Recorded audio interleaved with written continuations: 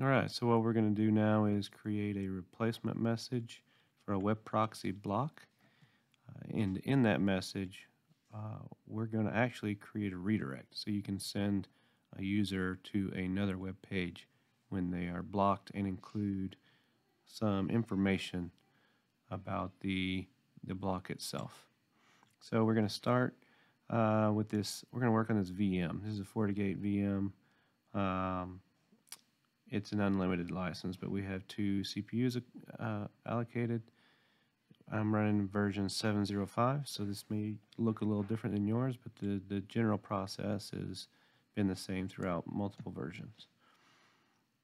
So the first thing we'll do is we'll come in and we'll take a look at the policy we're going to apply it to. So we have this proxy policy where we're going to apply, right? So we've got a destination of info.cern.ch. I'm going to change that to something that won't match, so that we will get to the block pages. We have 2 block pages down here. I did have this set up using usernames or user groups, and so, but I've since removed those for something else. But so we should fall through to admin block rule here. And so what we'll do is we will show the CLI of this, and you'll notice that in the CLI for this policy, I've got set replacement message override group mobile redirect. All right. So this is the second step after creating the replacement message. Is you'll come back and set this so you map the new replacement pages to this rule.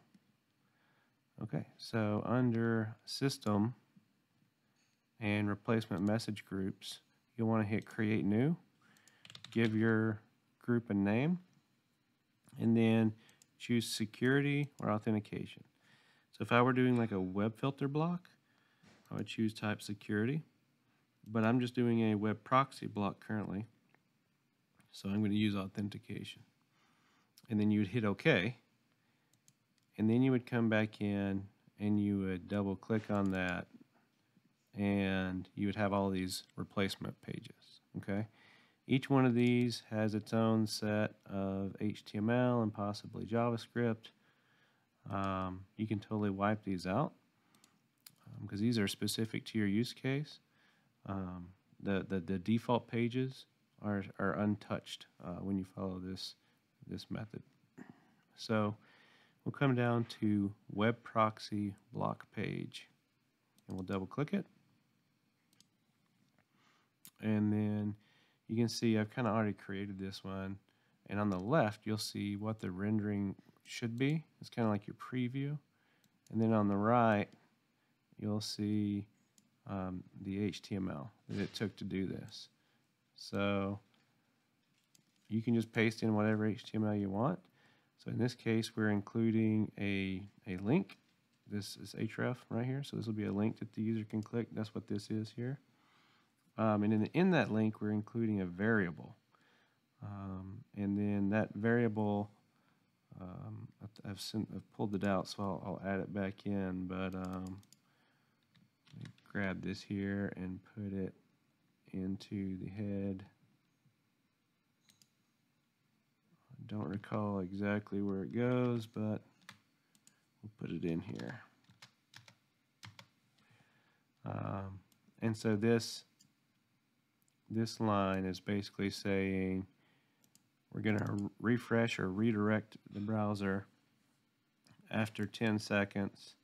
So we'll change that down to, maybe you only want that to be 4 or whatever. After 4 seconds, you're going to send them to this URL, which includes, again, this variable, right? Well, that variable, if I have a list of variables I can use, it's going to pull information out of basically the log that's being generated.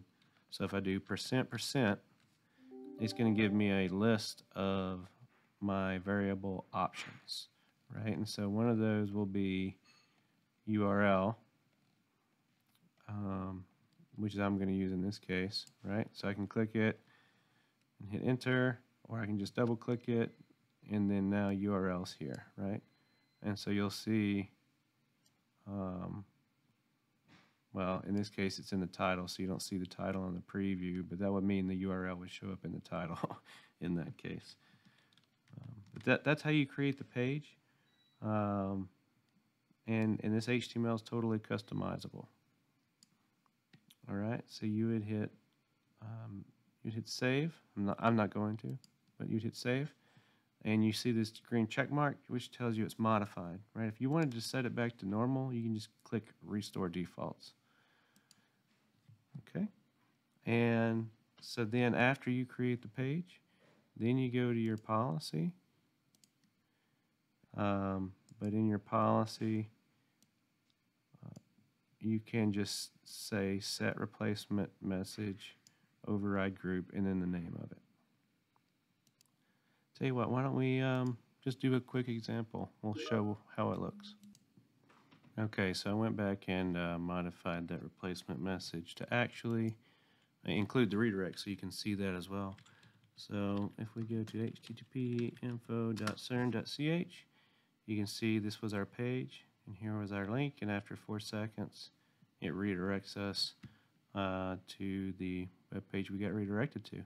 And you can see in the URL bar that I went to this web page, and then I included that URL equals and then the variable. Well, the variable brought across the whole URL as well. Hope this was helpful.